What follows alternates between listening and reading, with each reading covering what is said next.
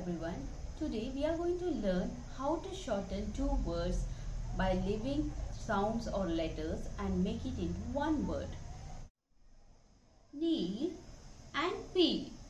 Neil and Peel, they both are having playful conversation. Neil is using the short form of the words used by Peel. Neil, look at that colorful tower. It's so beautiful. Yes, Peel, it's very beautiful. But be careful. It's written, please don't touch. Please don't touch. Yeah, don't means do not. Don't is the short form of do not. So, please do not touch. Please don't touch. I can't carry this bag. I can't carry this bag. Yes, can't is the short form of cannot. I cannot carry this bag. Oh, I can't carry this bag.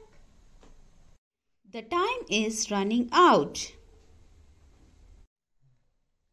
I haven't finished my task. I haven't? Haven't is a short form of have not.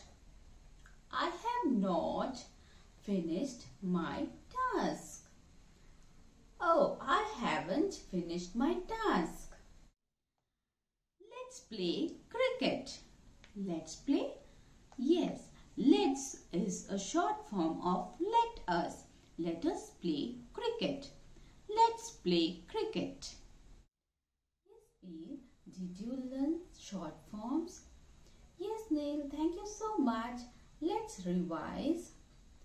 Haven't is a short form of have not. Don't is a short form of do not. Won't is a short form of will not. Let's is a short form of let us.